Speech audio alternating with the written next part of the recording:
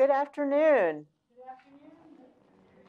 My name is Jennifer Wilks, and it's my pleasure to welcome you to the Gordon White Building and to UT Austin's John L. Warfield Center for African and African American Studies. I have the honor of directing the center, and I'm also an associate professor of English, Black Studies, and Comparative Literature here at UT. Before continuing, I want to acknowledge that those of us in North America are on the indigenous lands of Turtle Island, the ancestral name for what is now called North America.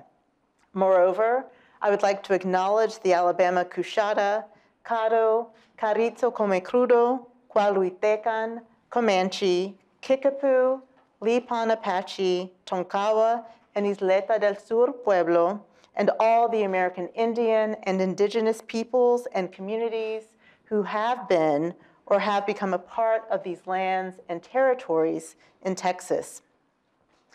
Following the lead of the Retelling Central Texas History Team, I ask that we also remember the struggles and legacies of Tejano, Black, Asian, and other peoples who have created this space within the context of ongoing dispossession and cultural violence.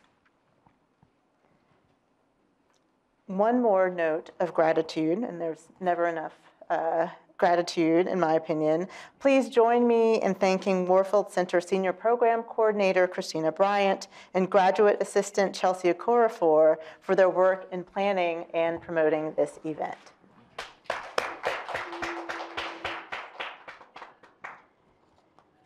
So today, the Warfield Center is hosting our first in-person Duets, Black Creatives in Conversation, since fall 2019. Our featured guest for this return is KB Brookins, a poet, essayist, and cultural worker from Texas. They are the author of How to Identify Yourself with a Wound, Callisto Gaia Press, 2022, Freedom House, forthcoming from Deep Vellum Publishing, and Pretty, forthcoming from Alfred A. Knopf. They are also an MFA candidate with the New Writers Project here at UT Austin. So KB and I are going to dialogue for a bit, maybe 25 to 30 minutes, and then we're going to open the floor for questions and comments. So please, I'm sure you're all will be thinking and listening actively. If you're joining us online, please share your questions. And when we get to the Q&A portion, I will pick up my phone so I can access your questions and make sure that everyone is included in the conversation. So KB, thank you so much for coming to take part in Duets. Thank you for having me. I've really enjoyed reading and sitting with your work over these last few weeks. And so I have some questions about form, about the craft of poetry, some questions about place in general, but in particular Texas.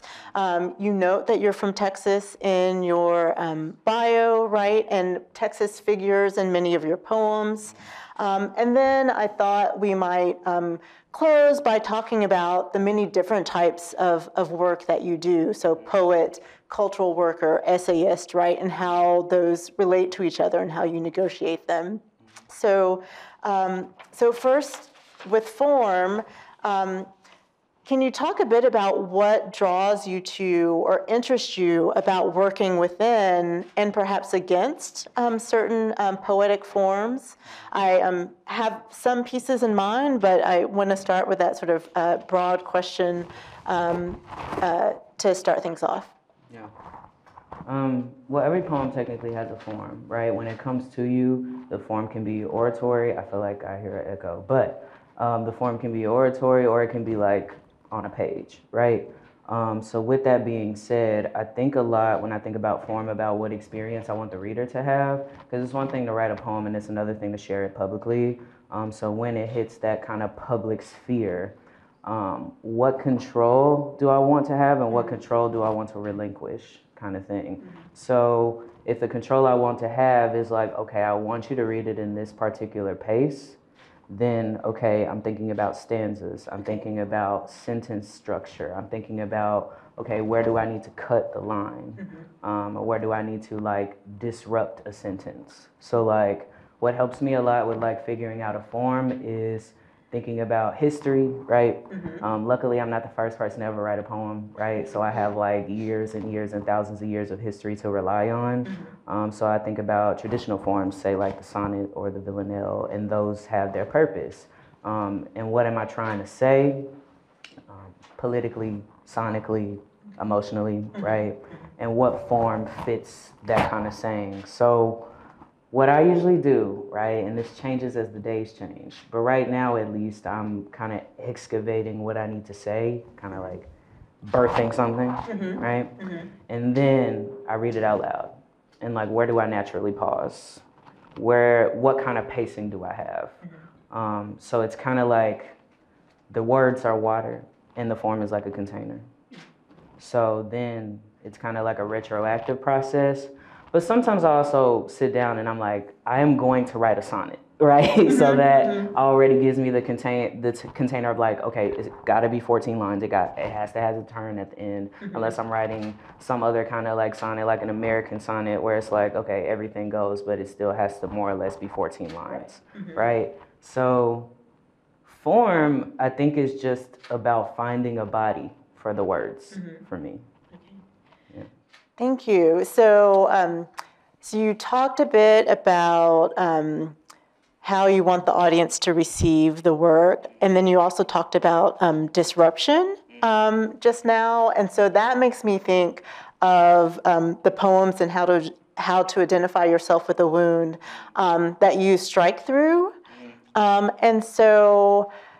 Can you talk? I'd love to hear you say more about your use of strike through, so self-portrait as Pangea, and upon hearing the news about, and followed by a series of names, Trayvon Martin, George Floyd, which are struck through, your use of that technique. And do you read those poems out loud when you do readings? And if so, how do you approach that? Right. So strike through is like a thing old as time, really, in poems. And I think it serves different purposes depending on the poem. So like self-portrait as Pangea, for anyone that doesn't know, it's kind of me saying the quiet parts out loud. And that's how I use strike through in this particular poem, right? So if you flip through it, LOL, what page is it on? I was very English professor-y and wrote down the page numbers. So it's page 9. Yeah, so it's this part that fitting wasn't working for them, me, and came up with a wound, a promise, a solution. And a wound, a promise is striked out, and them is striked out. So in this particular poem, I believe strike through to be working as I'm telling you something that you shouldn't know, but obviously as a reader, you're gonna get to know it all anyway, right? And also sometimes the thoughts we have are not our thoughts, if that makes sense. Like they are thoughts that are so deeply implanted that we don't always see them, so we strike through them in our minds. So like in our minds, we may be like, okay, I believe that, this particular thing about abortion, for example, and that may be not even your original thought. It just may be something that was told to you once, or something that your family thinks, so therefore you think it, right? Or something that even an instructor told you, so therefore you think it. So I'm thinking of this strike throughs in this particular poem as like I'm showing you what's actually happening in my mind. And also a poet is always just searching, right? Searching for what language like fits the experience. So in that searching, I actually might, first think it's a wound, and then second, I think it's a promise, but like what I actually meant to say was a solution, right? So it's like you're seeing in real time my writing process also, right? And then in the other poem, so that strike through, and you also note that the strike through is only in the title, right? The whole title is Upon Hearing the News About Tony McDade, Layleen Palenko, Breonna Taylor, George Floyd, Mike Ramos, right? It really could be a stand-in for any name, right? Obviously, those are people that have full lives that were taken for ridiculous reasons. And the hashtags are endless at this point. So this could be upon hearing the news about anything. I don't know about y'all, but I've woken up to Twitter a couple of days and been like, shit, you know, especially in like 2020, which is around the time I was finishing the last couple of poems in this collection. So it's just like, before you even wake up and brush your teeth, you're like subjected to violence kind of thing. So I wanted to have a flip through of like what that experience is. And I honestly think, and this is maybe a problematic opinion, but like, I don't think we were really meant to ingest that much information, especially like trauma, right? So like, if we're not supposed to ingest that, but we've already ingested it and we have to go about our day and do stuff like, you know, defog your glasses, one thing I said in that poem, it has a whole new wash. Because you've already seen something that's really messed up. Right. And that's, even if you ignore it, is going to cloud throughout your entire day. Yeah. Yeah, thank you. I don't think your opinion is controversial at all. And in fact, I have my colleague Heather Hauser in English has written about what she calls info-whelm. So you're overwhelmed by information, and information always serves multiple purposes, but as you were referencing and talking about seeing things on Twitter when you wake up, there's conveying news, facts, occurrences, but there's also the replication through representation of violence, right? And there is something about going on these social media platforms and seeing the hashtags, the headlines, the videos, right? In many cases, that is overwhelming. And then as your poem signifies, like, how can you incorporate the incomprehensible, right? I'm thinking, for a weird reason, I'm thinking of the French word insupportable, which is like you just can't take something, into needing to clean your glasses and go to work and buy gas. Like it should not be compatible, right, with anyone's daily existence. And so I think that the poem demonstrates that. So thank you for sharing more about your process. So another poetic form that is perhaps as old as time is the poetic cycle. And so if you have read How to Identify Yourself with a Wound, you'll note that there are 5 poems that share the title of the collection, and they're distinguished, yes, by their content and form, but also by different date markers. So the years 2007, 2012, 2016, 2018, and 2020. So did that start off as a cycle? Did it become a cycle as you were writing and realized, oh, these poems are resonating with each other? Can you tell us a bit about the poems that directly connect to the title of the collection, please? Yeah, it's so funny, like, when we see something that is the same title, it's just all this emphasis. So it's like a lot of pressure, obviously, to come up with that, but it was a really intuitive thing for me. So like, I went to an event like y'all are at right now with Irene Lara Silva, who is the judge of this prize, and someone was asking her a question about race. Like, inevitably, with writers of color, people are like, what does it mean to be a Latinx writer or a Black writer? I'm just like, you are not asking fucking John Ashbery, what does it mean to be a white writer? Like, he's dead, but you know what I mean. Like, you're not asking those questions. So someone was asking a kind of question like that, and she's just like, so when you identify yourself with a wound, you have to do X, Y, and Z. And that phrase was just really interesting to me. And it like unearthed a kind of like obsession with this idea of race being a wound, quote unquote. And then I thought, like, that's not the only thing going on in my particular narrative, because it's like these ways of, and when you read the poems, they're like snapshots of instances of homophobia or transphobia or racism, where it's like so in those moments, it was told to me that who I am is not what I need to be. But in those moments, I was still present. I was still in my body, and I was still who I am today and who I was in that moment, right? So it's me like identifying myself despite whoever, the opposing force is, seeing it as like a wound, seeing it as something like I need to absolve in some way. So these poems have snapshots, like you said, 2007, 2016, 2020. They honestly just coincided with different like moments, like when those moments actually happened. But also I feel like core crises, like in my kind of identity forming. LOL, I'm about to date myself, but in 2007 I was in middle school, right? That was the 808s and heartbreaks era. That was everyone's wearing these weird studded belts. Everyone's listening to Paramore, which is resurging now. It's so funny to see that. But yeah, so it was that moment of time where like I was just clearly like angsty and didn't fit in kind of thing. So I was trying to channel that in that poem. And in 2016, I think that was my like, LOL, what is gender kind of moment? Because I was like, okay, womanhood has always been denied to me.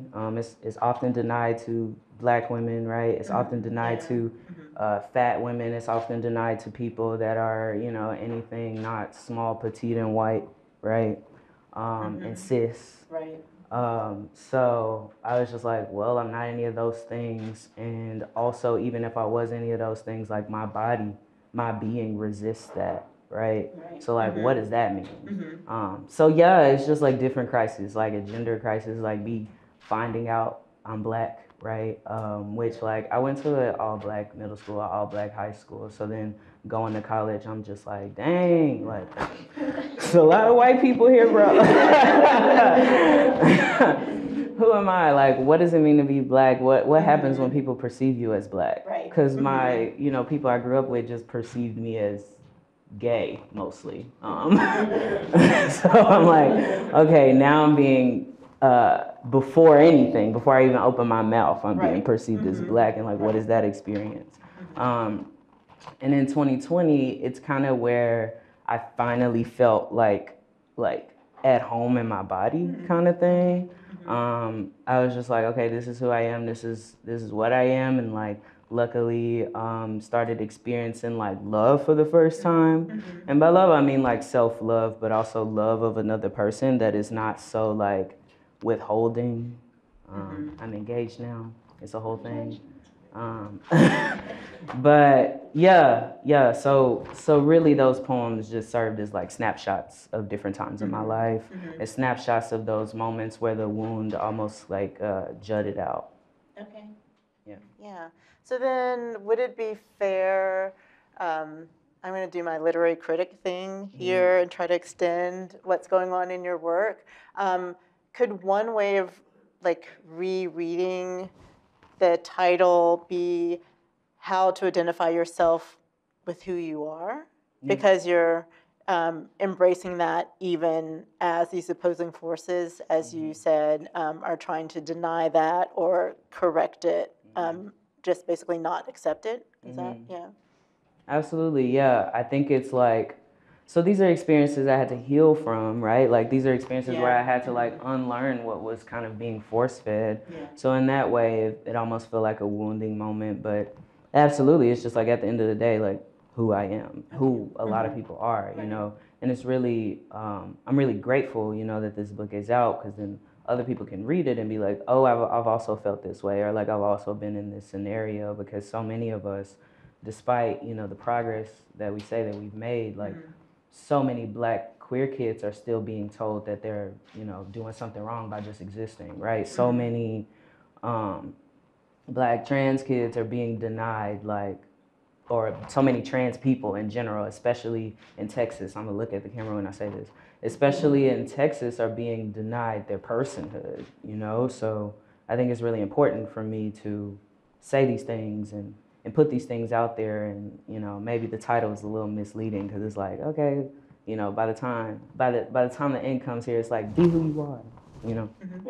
But, No, but I wouldn't say misleading, but it is leading, and it helps us as readers follow you on that journey. So, no, I love the title.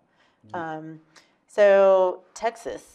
Yeah. So let's go ahead and shift, and I'll look at the camera at Texas, and talk a bit about place. And in particular, I'm interested in how you write about Fort Worth, where you're from, how you write about Austin, and maybe Texas writ large. And in terms of Texas as a whole, I'm thinking about Good Grief, which you published with the Academy of American Poets, which, for those of you who may not know, Good Grief is about Winter Storm Uri in 2021 and the ways in which that devastated many, I'm just going to say all of our communities here in Texas. It was unevenly experienced, but in my 20 years in the state, I cannot recall any other event, right, that has had ripple effects across the state. So, how does Texas figure into your work? Why does it? And in these particular places in Texas. So I was once told by a teacher, which I still think is true, like, don't try to be universal in your writing, because being specific leads to understanding, like more understanding and more depth.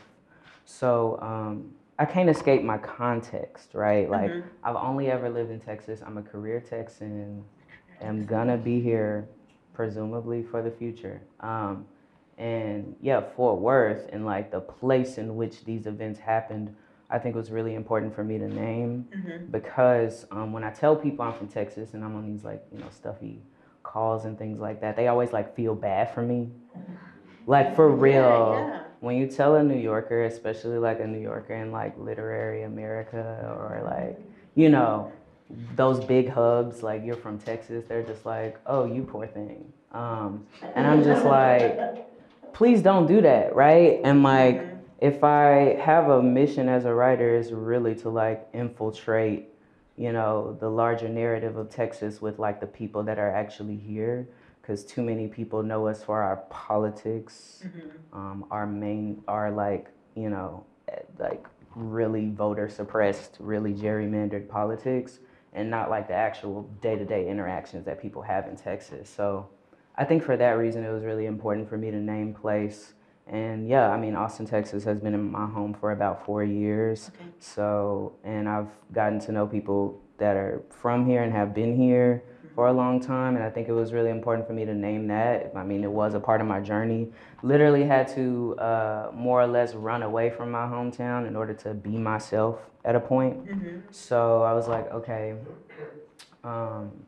then it makes sense for me, especially during the hashtag gender crisis, to talk about how I kind of found that in Austin. But also not talk about Austin as a utopia, because it very much is not, right? We got our issues here too, that I also want to continue to address as a writer, as a Texan writer, as a now Austinite, I guess I can say. It's been 4 years. But yeah, I think place contextualizes my work, and place, I think, is essential to the understanding of my work and the understanding of like Texas. Like, when someone is not in Texas and they read this book, I want them to get a little glimpse into what Texan life is like the good, the bad, and the ugly. I really appreciate how, so as a fellow transplant to Austin, I appreciate how, so there is a poem entitled Transplant, for those of you who haven't read the collection. I appreciate how you navigate being a transplant thoughtfully, right? Attentively, so you're taking in Austin and being mindful of the histories and people that have preceded you here and that still live here, and the ways in which the changes in the city are impacting those communities. But that doesn't stop you from being critical in your mindfulness. And so there's another poem entitled Elon Musk is Moving to Austin, right? Very topical. Yeah, very topical. And we could, but I do not recommend having an entire conversation about Elon Musk. But, you know, there are ways in which he is the perfect symbol for so many of the other changes, right, that are impacting the city and that are changing it in ways such that those older communities with deeper roots don't recognize it. And, you know, even those of us who are transplants but have been here for a while no longer recognize aspects of the city too. So, yeah, you're really thoughtful about that. And I appreciate your representing against those coastal like groups or just sort of outside of Texas groups that want to collapse everybody here into a monolith, because we are far from a monolith. Right. Yeah. So then let's maybe conclude the conversation by talking about the multiple roles that you juggle, and then we'll open things up to discussion. So we've been talking about your work as a poet, but that's just one of the things that you do. You're an essayist, you're a cultural worker.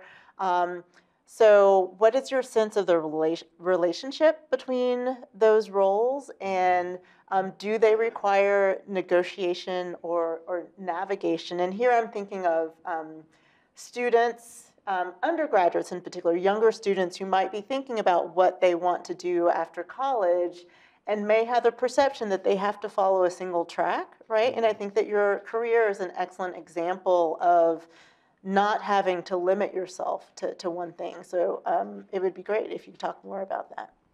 Yeah. Well, definitely career path stuff. I'm one of those people that have worked like every job. Like I've worked in like UPS, I've worked as a retail person, I worked in food service, I worked in a marketing office, which I should not have been working there. I know nothing about marketing. I have made ends meet in a whole wide variety of things, but the like constant heart and engine under it all was kind of poetry. Okay. I started writing poetry when I was 15, and really just it's been wrestling with me since. It's like the most consistent thing that's ever been in my life, like writing things down. And even before I wrote poetry, I like aggressively diaried. Like maybe the only feminine coding thing that I've done all my life is like have a diary, like have like, you know, I even have entries of me being a 7-year-old and being like, why is life so hard? Like, it's ridiculous. But it would be for something silly, like I didn't get a popsicle. But like, it's helpful context. Yeah. So like, I've always been a person that processes my emotions and processes like how my body is physically feeling through the writing, right? And like even processing like my values and those kinds of things. So after a certain time, I was just like, why am I continuing to try to be everything else instead of like what I actually am, which is a writer, right? And a organizer. So another one of my passions is like really bringing people together in a room, and I just never want anybody to feel like how I felt in moments of my life where it's just like there's nobody else like me. So a lot of my time, you know, in the various jobs I've been in is like finding people and being like, we should go out sometime. And then that kind of evolved into having a reading series here in Austin for about 2 years that I ran, where it was just like all different kinds of artists, not even just writers, like musicians, comedians, visual artists, etc., like all kind of coalescing together. And now these days I do cultural work, which to me is like merging the arts and this kind of like political consciousness together as much as I can. I tell people to organize artfully, really, which means like there's never been a movement that was like devoid of art. So for that reason, we need to be thinking about how to intentionally integrate art into all of our movement work. So like, okay, if we want to appeal to people emotionally, if we want to shift culture, like what better to do that than to like utilize art, right? I have a Telfar bag with me today. I would not have that if Beyonce didn't talk about it in a song, you know, like people try to act like they're so like avant-garde and like don't listen to trends, and I'm like, yeah, you do. You do. Like, you would not be saying half the things you didn't say if it wasn't for you having a TikTok account. You know what I mean? So like, if we're going to, if we're gonna think about shifting culture around, say, like homophobia, transphobia, or like disability justice, or like, you know, racial justice, I think we have to incorporate like, it's much easier, and I say this from personal experience, it's so much easier getting people to an open mic than it is to a political rally. It just simply is. People like to be entertained, people like to be enlightened, people like to hear what artists have to say, right? It's both entertaining and informative in my opinion, right? And also art galvanizes people into change. These days, the galvanizing usually is like a marketing tactic for you to buy something, but like it can be galvanizing to like get you to like at art events, you know, I'm always like, okay, what else do we need to have? Like, do we need to have booths there so people can register to vote? Do we need to have like, you know, said, you know, nonprofit come and like bring, you know, pamphlets for people to read? Like, do we need to have zines that are both artistic and educational? Like, I'm really interested in always merging those things and always having like a political purpose behind the art that I personally make, and always encouraging people like there's politics at play in your art even if you know, completely deny that, right? I think about this what do you call it, protest that happened at Howard University where they were all singing a Rihanna song. It's like, bitch better have my money. And it was like at the registrar's office because of like rising tuition. And I'm like, obviously Rihanna did not like, she was not like, I'm gonna be a political activist with this song, but all of a sudden it's in a political space. So it's just like, think about those things. Think about what you could be doing. I think about Lizzo, who I love, who is donating a portion of her proceeds for her tour to, I believe it's like abortion funds. So like things like that. So there's always something to be done, and with cultural work, I'm always just trying to like push that agenda ahead.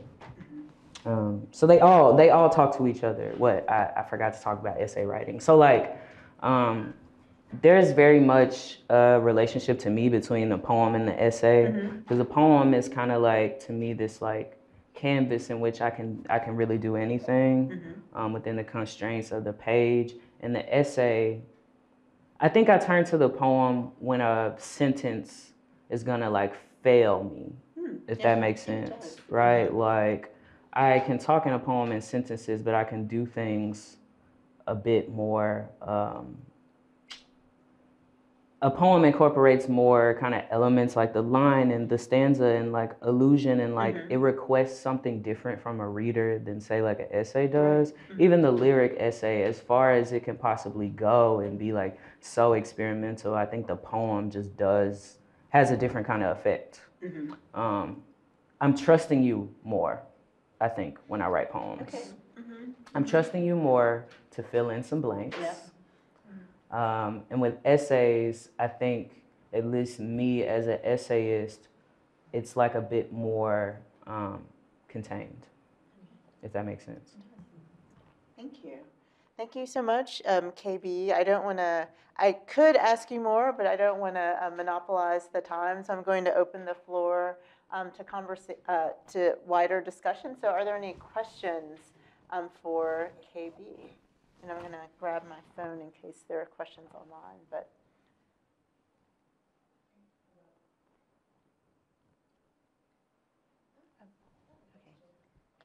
okay, thanks. So we're going to bring the mic. Thank you, Christina. Thank you. First of all, I just want to say how impressed I was listening, as I had an opportunity to listen on Amazon Music. There's something so beautiful about the experience of marginalized communities at the same time that it's impacted systemically by things that are so negative.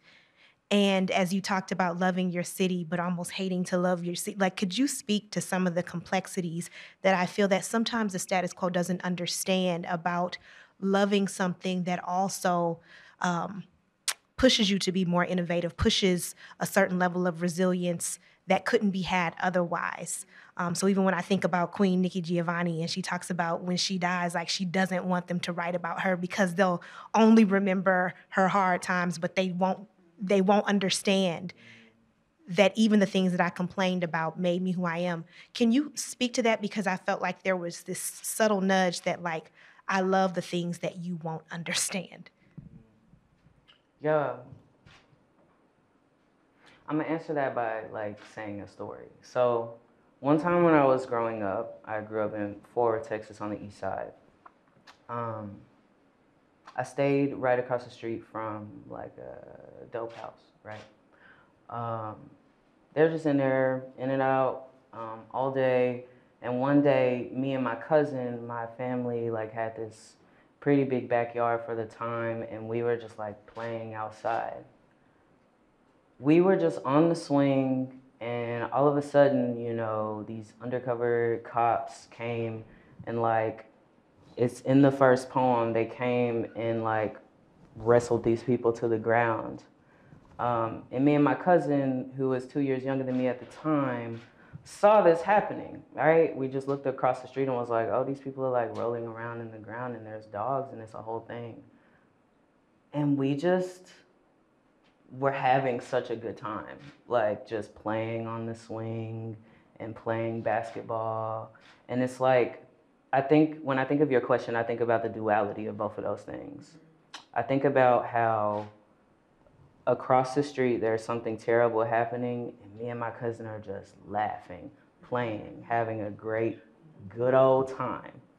Like, we had a time last night, us, you know, after the, you know, sleepover, just talking to each other. But it's that both of these things are happening at the same time. Like throughout all of our childhoods, we have, you know, these things that gave us joy as well as these things that need to be critiqued. And I love my city, I love my hometown enough to critique it. Like if I didn't love, it's just like with a friend, right? If you love somebody, you will tell them when they're violating you, right? So y'all's love can get deeper, right? Because love actually cuts off when you start being like dishonest, and when you start being like, it stifles, it like tends to not grow. It's kind of like putting a damper or like putting a surface on top of, yeah, exactly. So like, I think I say these things and I like confess these things in the poem because I want things to get better, and I know they can get better. And also, I have to relish in the good stuff because I don't want people to feel bad for me when I tell them I'm from Texas. Because I'm just like, but y'all don't understand the trees are beautiful. And y'all don't understand the people are great. And y'all don't understand the thing that's kept me here for 27 years is that I was able to find myself, you know, in the midst of all of this otherwise terrible stuff. I think about the poet Ross Gay. Right? He has this poem that is actually very devastating that people quote all of the time, no matter the pull towards the brink, you know. And he's talking about these things that are otherwise like, really like, I really could have not been okay. But man, my niece is like growing up and she's amazing, and you know, there's a basketball game happening over here. Like there are so many beautiful things that, and like, I also think that's the what are the words am I trying to find? That is like the Black experience in America, right? Like having all of these people trying to like push you down and make you into a mold, right? Capitalism, racism, etc. But we be having a good time, you know? Regardless, we've created this culture from like stripping of culture, you know? I am a person that is literally a direct descendant of slaves, right? And it's like enslaved people, I should say. And it's like, I wouldn't be able to even live the life that I live right now in my skin without that kind of resistance, without those moments of joy. So both have to exist. And if I am to give an honest depiction of any city in America, then both have to exist.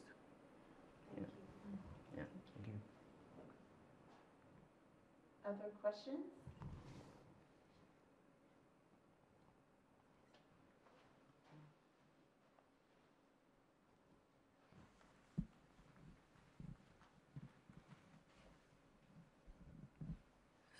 Hi, KB. It's wonderful to see you again. Congratulations on the engagement.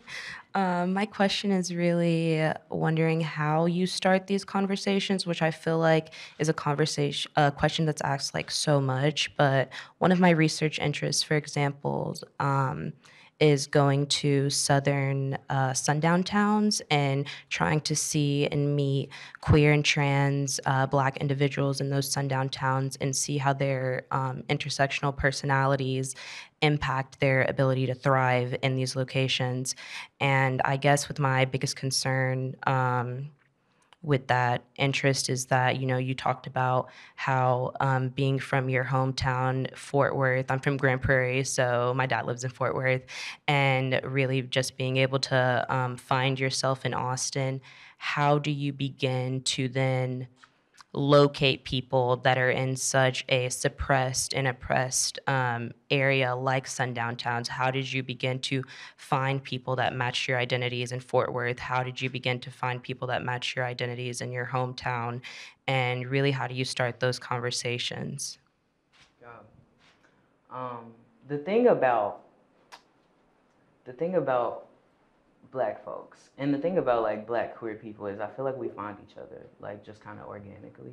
So like I remember my first week of high school, for example. This girl literally just came up to me and started talking.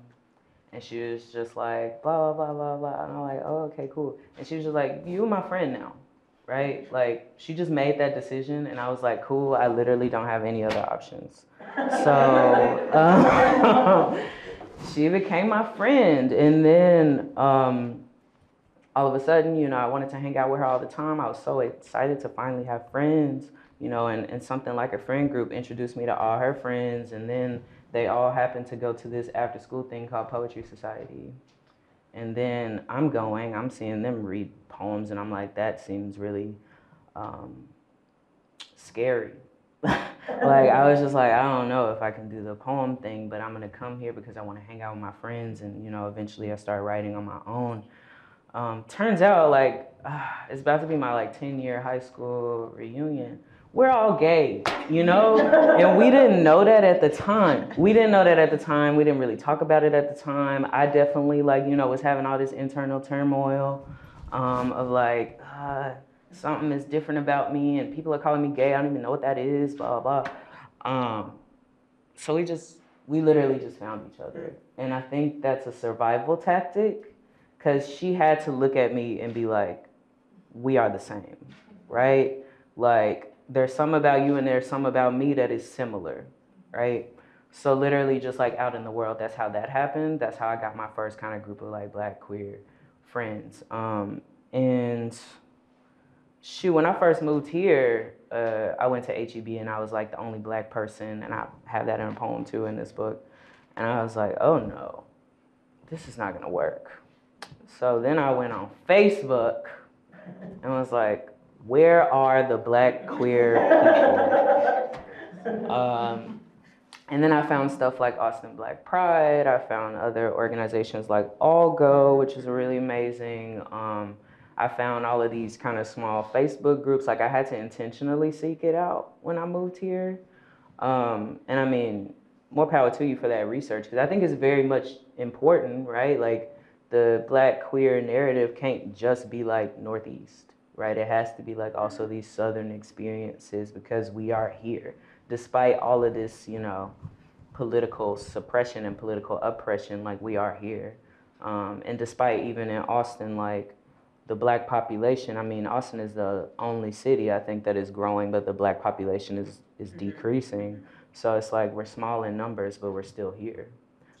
I went to an Austin Black Pride event when I first moved here, and all of a sudden I felt like I was transported back to high school. Like, it was only like, or maybe not only, but it was like majority Black people and like majority Black queer people, and that just excited me so much. Like, it just does something for you mentally to be around people you don't have to explain stuff to. So I mean, really, I think it's just actively seeking it out. Like, people also want to find you, you know what I mean? Like, I'm never turning down new friends. Like, despite what Drake says, I am not no new friends. Like, I love meeting other people that like have same mentality, have same experiences as me, and especially elders. Like, we really forget that like a whole subsection, especially of Black queer community, was really eviscerated during the AIDS crisis, and a lot of those people are not thought of when we're thinking about like Black queer programming and Black queer research even. So I think they'd love to hear from you, honestly. Like, you gotta probably just make the first connection and do the research thing, I guess. But like, I think it's good. I think it's awesome. I want to read it, you know, when you make it. Yeah, thank you. Other questions? I'll check in with our friends online. If not, I have another question. Yes.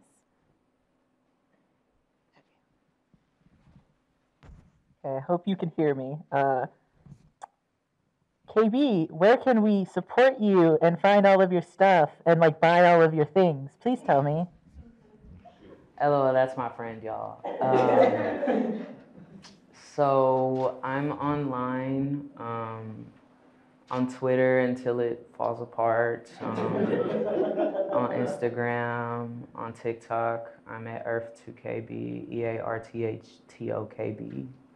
I've heard because of my accent, people think it's Earth, like EARF. And I'm like, it's Earth. Like, that's just how you say it. But anyway, so Earth2KB on all of those things. I'd love to be connected with y'all. This book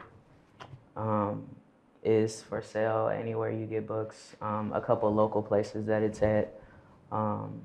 Black Pearl Books, woo woo. Bookwoman, Malvern Books, The Little Gay Shop, literally every indie bookstore. I intentionally made sure that it was copies there. Monkey Wrench Books. I feel like I'm forgetting Book People. That's about it. It's 6 of them. I'm working on getting it at Vintage Bookstore, but they just opened like 3 weeks ago. That's the only reason why it's not there. But yeah, yeah. Also, I have a newsletter. It's called Out of This World. I'm really going with the space theme and all my stuff. And on the newsletter, I just say like stuff I have coming up. It's like where I also like post like essays, really short, readable stuff. Just like ruminations on like America, I guess, and like what is happening in the world. I have a book, another book that is gonna open for pre-orders pretty soon. I can't tell you when. It's top secret, but it's another book of poems. It's a longer book of poems. My goal for it is for it to get banned. It's it's like also about place, Texas. That poem that you mentioned earlier, Good Grief, is in it. I'm talking about like abortion. I'm talking about gentrification. I'm talking about like a lot of these socially charged things. It's called Freedom House. It's about like how do we get systemic and personal freedom. And my personal freedom kind of has been happening through transition. So it's kind of talking about transitioning. Also talking about, you know, Texas politics, and also talking about how we can get like interpersonal freedom in our relationships. So follow me if you want to know more about it. Yeah, I'm trying to be just a walking target, really, with this next book. Yeah. So, well, I, for one, am looking forward to it. So we do have a question online from Lisa Olstein, who writes, "Thank you both so much for this wonderful conversation. My question is about the intersection of form in poetry and political justice work in poetry. You spoke so movingly, KB, to your commitment to both. Form as a way of shaping the reader's experience and expanding language, your freedom in it, and a political aspect being inherent to your work, potentially to all art. Can you speak specifically to the intersections that you're making?" LOL. Hey, Professor Olstein. It's like one of my teachers. Okay. it's like a million ways I can answer this. I'm trying to just go through the Rolodex.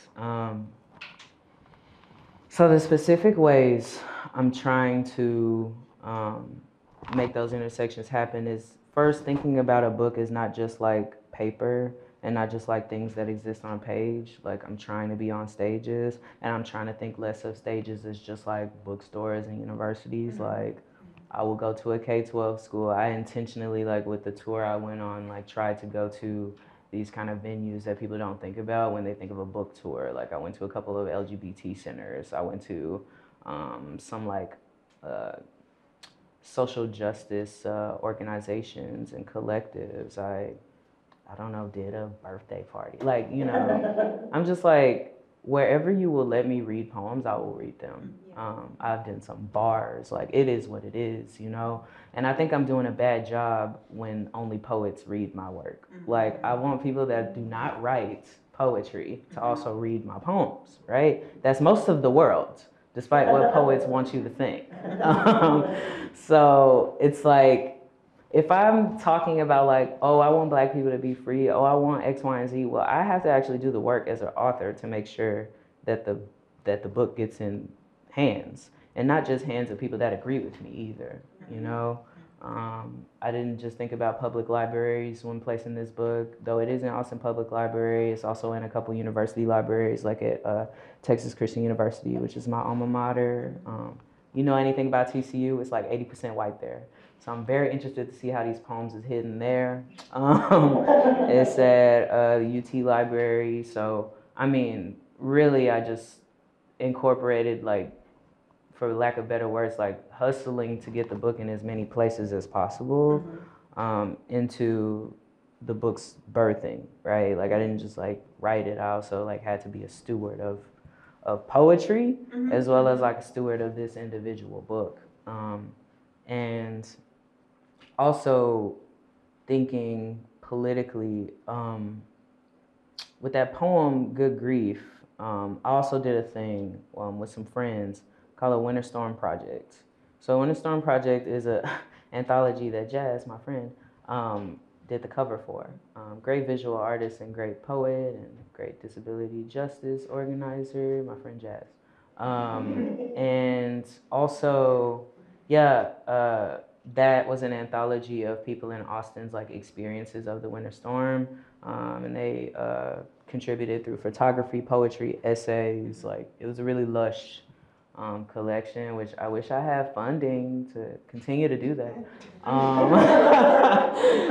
Just dropping that in the chat. But yeah, thinking about like, and all of the proceeds for that, we sold 100 copies. All of the proceeds for it went to organizations working to, you know, make climate justice in Texas happen.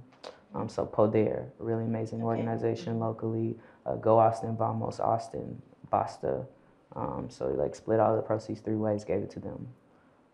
So there are ways in which to incorporate and like kind of decenter yourself as a writer, right? And like think about the writing and the ways that it can move through the world.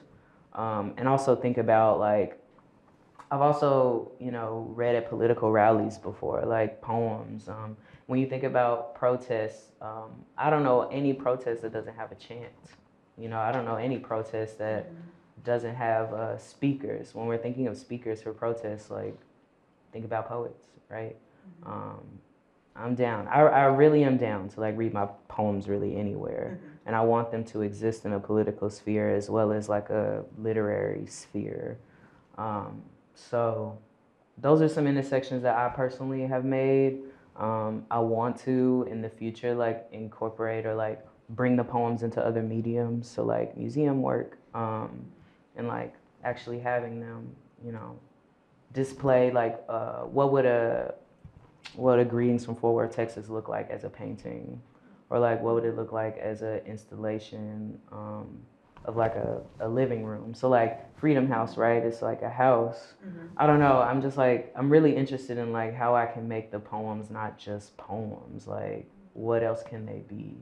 Could they be film? Could they be like some other kind of digital media? I don't have the skill set to make the film part happen, but I'm interested in those things, right? And I think that serves a political purpose because it just expands access. Like access is like a policy, political issue. Because I'm also not trying to like write poems that people don't understand. So like that's a thing I think about a lot. I'm like, let me give this to like my best friend, or let me give this to like a family member, and like they tell me like, does this make sense? You know, maybe not like every single thing, but like, is it readable? You know, by the audience that I claim to have. And I think that's a political decision, right? Who do you want to be your audience, and what do you want them to get from it? Like, I'd love people to read this and like learn something about themselves, or like have a conversation with somebody in their community, or you know, donate proceeds to a Black trans-led organization. There are lots of them. So, yeah. Thank you. One last call in the room, and I'm going to check in online just to make sure we don't leave anyone. So there's a question from Kale, I think. Yes, Hey, my friend KB, when is your next book coming out? But maybe we need to subscribe to your newsletter to find out when your next book is coming out. I'm gonna tell y'all because y'all in here. Don't tell nobody. No, I'm kidding. You can tell anybody. I want people to buy the book. Okay. So my next book is coming out like officially April 2023. Okay. It opens for pre-orders soon. I cannot say when, but it will open for pre-orders soon. The book cover is really cute. You should follow me to like learn more about it. But yeah. Thank you. And to close on the topic of future work, you also list Pretty, which will be coming out with Alfred A. Knopf. So is that another poetry collection? Or those essays? Tell us a little bit more so we know, that we'll be able to engage with your work even beyond April 2023. Yes, so Pretty, which, Knopf, a really like dream publisher, very happy to be working with them. It's what the kids call a hybrid memoir, right? Okay. So it's like loosely about me. I'm really scared of the idea of like touring with a book and being like me. Essentially, that's what you have to do with a memoir. But it's a hybrid memoir, which means like not gonna be as straightforward as like maybe what you would think of as a memoir. I think it's very like mixed genre. Okay. So I can't say too much else about it yet, because I'm technically still writing it. But it's a good book, I think. Yeah, that'll come out in 2024. And yeah, just literally, stay tuned. Okay, thank you. Yeah. So thank you so much, KB Brookins. Thank you all to our audience here in person, to our audience online, earth2kb.com for more information, and take care and be well. Thanks. Thank you all. Thank you all.